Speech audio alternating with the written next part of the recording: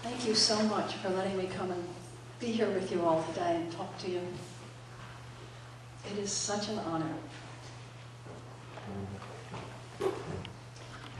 I have 3 grandbabies, and they are 2, 3, and 4. The 4-year-old is actually, this month, 4.5, and something extraordinary happened. All of a sudden, one day, or one night, she woke up and she got in her parents' bed and she began saying, "I'm afraid of dying." This had never occurred to her before. I think it happens when you're 4.5. So then she began to have nightmares, and she began to worry that her mother would die. What am I going to do if you die? How does she even know what death is? She doesn't know what death is. None of us know what death is. But she was certainly afraid. One of the questions she asked is, "What is an executioner?" I don't know where they find these words, but then I said to my daughter, "What did you tell her?" And she said, "I told her I would never die.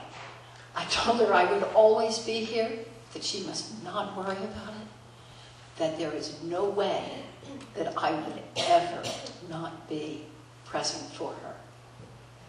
And I said, that's exactly the right thing to say. Because the fact of the matter is, as you all know, in this community and with these extraordinary people guiding us, you know that we don't die. We change shape. We also know that there are walking among us spiritual beings. I want to talk about the goodness of this universe. I want to talk about the love that is poured upon us all the time. We had this beautiful meditation that Rita led us in, and I love the word heroic that she used, because sometimes it feels as if our lives are too much for us and that what we're asked to do is too heroic. And the answer is, yes, it's true. We're not promised that nothing awful will happen in our lives. We're told that we're not alone. We're told that God's timing is perfect. I had an example of this morning when I was talking to a friend of mine who is a brilliant ex-Marine. I mean, he has an IQ of about 167, and being a Marine, he goes.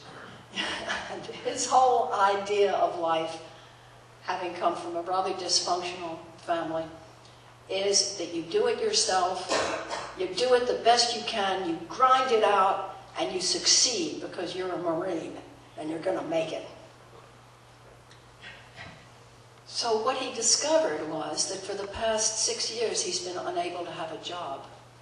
He's not a Marine, and he has been ground down into the dust until finally, he submitted. A little bit of humility. It took 6 years for him to realize that he wasn't getting anywhere, and that it didn't help him to use 4- and 5-syllable words when 4 words might do to use 10. As he finally began to get humble. And now, guess what? He got a job. Well, we were all thrilled with the job, and his job is with the Vietnam Memorial. And he told me today that not only has he been in the job for 8 weeks, but they haven't fired him. And moreover, and here's where the God part comes in, he finds himself in charge of a program in Vietnam where he served, that is cleaning up some of the ordnance that the Americans left there, 365,000 unexploded bombs in one small area of North Vietnam. And his job is to keep babies and children and women and farmers from being blown up and maimed and wounded and killed by this leftover ordnance. And he's so amazed that this is what he's being asked to do. It's sort of the achievement of everything that he would have wanted to do. But he couldn't do it until he was ground down and finally could get on his knees and say, okay, what do you want me to do? I surrender. I can't do it myself. As a Marine, I go do it.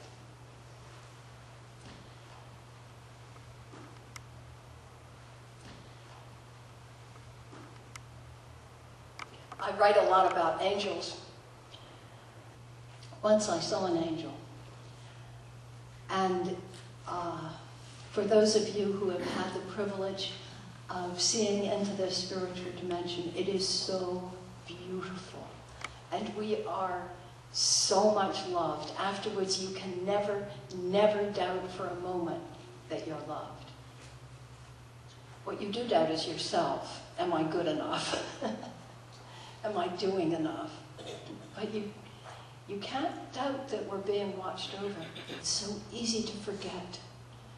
It's so easy to forget that we are in the care of this mystery that we call God, for want of a better word, the Holy Spirit, whatever it is, and that we are surrounded by the loving care of the ones who have gone ahead of us, our parents and the friends, and that they are on our side and watching, and that the angels are there watching. That we all have this. It's nothing special. Every one of us has these guardians. The business of God is always the business of love. I think that while there are angels surrounding us, we are also asked to be angels. And I think that this happens to us all the time. We have intuitions, we have these nudges, and we are being asked to be angels to each other, as Rita was talking, and to pass this honey of love back and forth. The deepest prayer that we can do is the prayer of the heart, in which we just send wordless, silent energy of love out toward the person that we're praying for, or the situation you're praying for. We don't have to ask anything. We don't have to use a lot of words. We don't even have to use the shorthand help. We just present ourselves and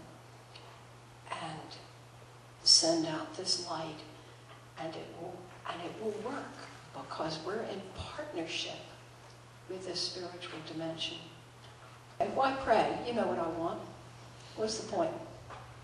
And the answer came back the way you see a painting all at once, and then it divided itself into 3 separate parts. And the first was, you pray so that we will know what you want in order that we can bring you what you need.